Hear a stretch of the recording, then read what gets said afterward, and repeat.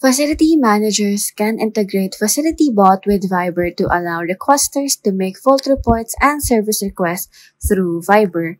Log into FacilityBot, go to Settings, then Channels. Here you can see the messaging channels you can integrate into FacilityBot. Select Viber. The page shows the instruction to link Viber. Visit this website and sign up using your phone number. You will receive a code. Enter the code to log in. Once logged in, click Create Bot Account. Fill up the details to create the bot account and select the bot image. Once done, click Create. Viber will generate a unique token.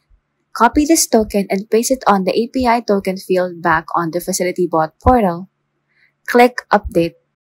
Once linked, requesters will be able to make fault reports and service requests using the bot. Let's try chatting with the bot. Download the poster in Settings, Channels. This poster is useful to direct requesters to the Viber bot. Scan the QR code in the poster. The Viber app will open in your mobile phone. Type hi, start, or other similar phrases and the bot will reply with the welcome message.